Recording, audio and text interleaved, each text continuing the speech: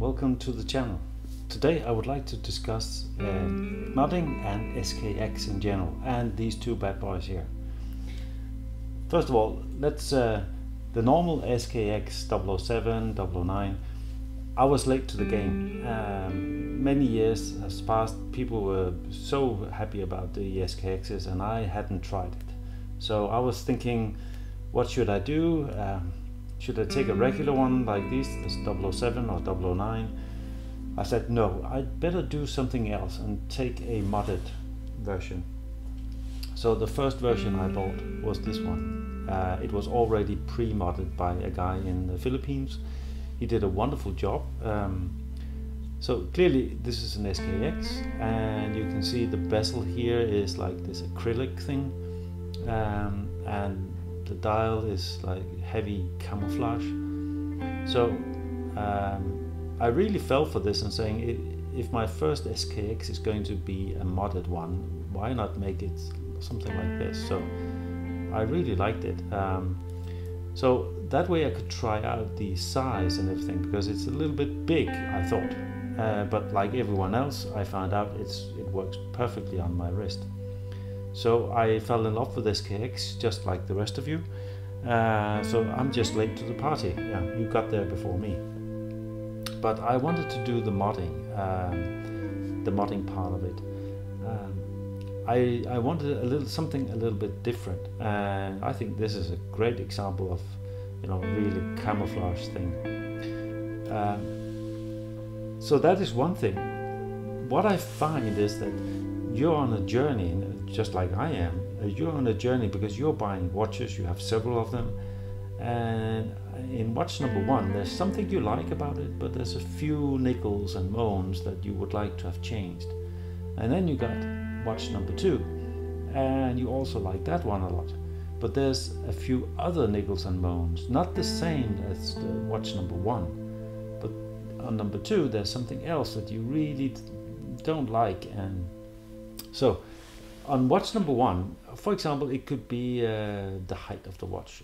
In watch number two, what you don't like could be the hands. In watch number three, it could be, and you get the point, you're on a journey to become a designer. You got things you like, you got things you don't like, and that's just like the rest of us. But since you own several watches and become more or less a connoisseur now, the next logical step would be to mod your own watch, to create your own watch. Of course, the first thing starts out by, for example, an SKX like this with bracelet. I'm not a bracelet guy. I know I'm in the minority. Most of you like bracelets, metal bracelets. I'm into leather and or NATO. But that's the first easy mod, changing out the bracelet. So that's the first easy mod, but that doesn't cut it. Soon you would like to do something else. So that's why I think the logical thing is to do modding. At some point in the stage, you would like to do your own modding. Here I bought this pre-modded from a guy in the Philippines, and because I really like it. But even on this mod, maybe there's a few things I would have done differently. For example, let's just take an example, the second hands here. It's a black second hands. If it was me, I would probably do it in white. Those are minor things, but that's the whole point of modding. You got something you like, and you got a few things you don't like. So the logical step is to do your own mod, and I've just recently done that. So I'll show you my new mod here. So this is the new mod, and this is, I have to give a shout out. I'm not proficient in doing this, so I had a friend of mine doing this. He's in the UK, he's called Neil. He's a great guy, has been doing, following my advice on all of this, so I'm really indebted to him. He's done a great job here.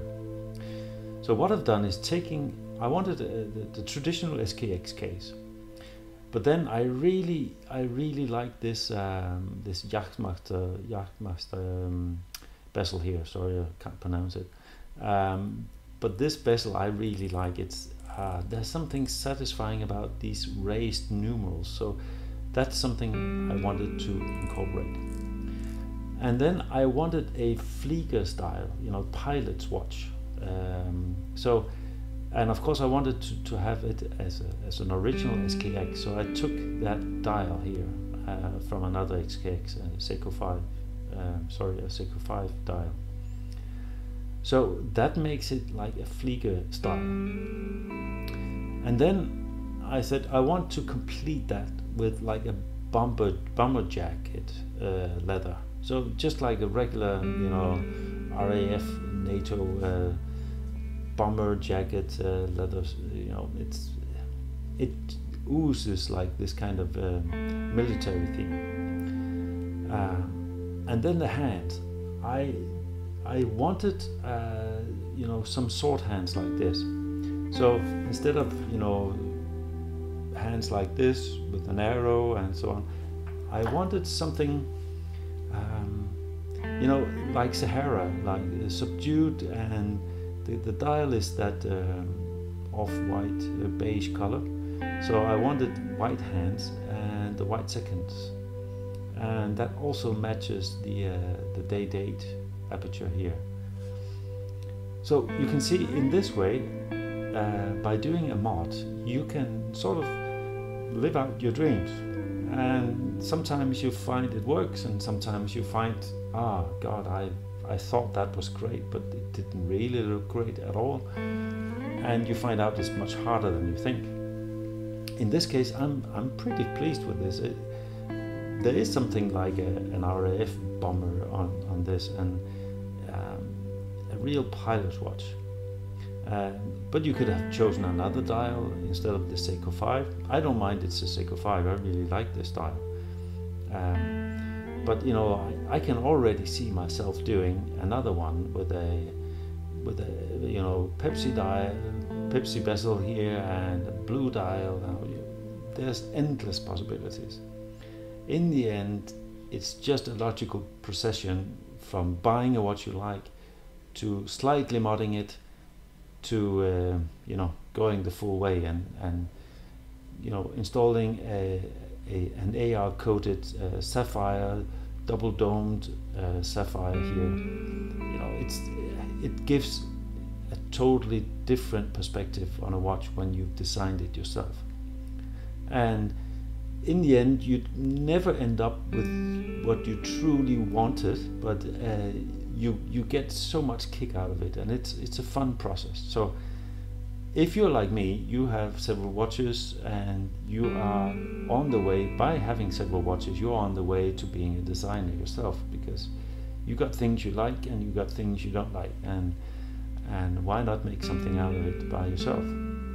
And the SKX is a perfect tool for doing this, because you can do all kinds of things here. It's a great fun to have a community that really specializes in doing all of these things. I can't do them myself. I'm not, you know, I haven't opened a watch, so I don't know where to go about it. But my friend Neil has got a great way about it. He's done a superb job. You see also the coin edge special here is different, and it's just a great thing. So my point today is just, why not jump into it? It's a fun thing, and since we're into watches, we like design. You can design your own, and there's no limit to what you can dream up, you know. So at the end, I just wanted to give a little wristwatch check here. This is an SKX 033. I think this is the hidden jewel of Seiko's. I didn't know these existed until this year. 40 millimeters, even smaller than the SKX. The crown at 3, but you know, look at those applied markers there. I mean, that's just joy. And you know, with the leather strap like this on this, this has been my prime watch here for the last few months here. So there's no limit to what you can do, and so that's my advice, to go out and try to build something yourself. So take care, and thanks for watching, and see you again later. Bye.